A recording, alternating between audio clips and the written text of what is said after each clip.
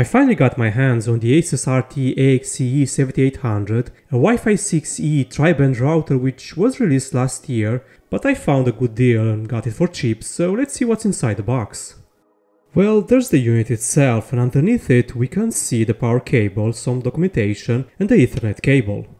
The router has 6 external antennas, but I didn't expect them to be non-removable. This is usually the case for the cheaper devices, but I assume that this will become more widespread and will eventually reach the flagship models as well. Now let's fold them back and have a look at the bottom of the device. There are lots of ventilation cutouts, and we can also see a couple of mounting holes. We do want to see what's inside these routers, so we do need to remove the 4 screws underneath the silicone feet. I actually managed to reach the warranty seal on my first try, which I will take as an accomplishment. In the US, you should be protected from these practices, although ASUS has been very weird lately with how it treated the customers in regards to the warranties. Outside the US, you need to be very careful because that fragile piece of paper is apparently enough to render the router damaged beyond warranty repair. You will notice that there is no screw underneath the middle placed silicone foot, and a bit later in the video I realized that there is none underneath the large label either.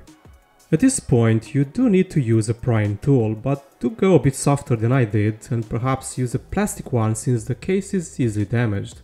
Don't give ASUS other reasons to void your warranty. Go around the edge and slowly detach each portion until the bottom panel pops out easily. We should now be able to see the bottom of the PCB with a fairly large heat spreader at the top. I removed the 4 screws to get it out, but it's still held on the other side by another set of 4 screws, so we do need to first detach the PCB from the case. To do so, we need to disconnect the antennas, which is easy to do, but do be careful not to damage them. Also, it's great that ASUS didn't solder them to the board and hopefully doesn't adopt this practice, which is fairly common on other brands, such as TP-Link. After doing so, I could remove the rest of the screws, and I also realized that I missed one on the other side. After I removed all of them, the heatsink on the front of the PCB fell out easily, and I could also detach the heat spreader from the other side as well. On the bottom side of the board I could identify the storage chipset, while underneath the aluminum cover there was nothing that interests us at the moment. Going back at the top, there are 2 aluminum covers that had to be removed, and we finally get to see the main components.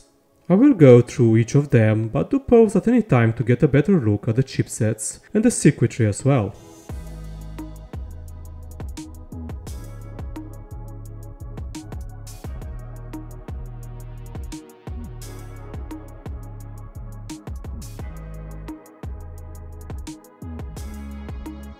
That's about all for now. I will test this router very soon, so make sure to subscribe if you're interested to see it. I'm very sure that YouTube doesn't push this type of content that high otherwise.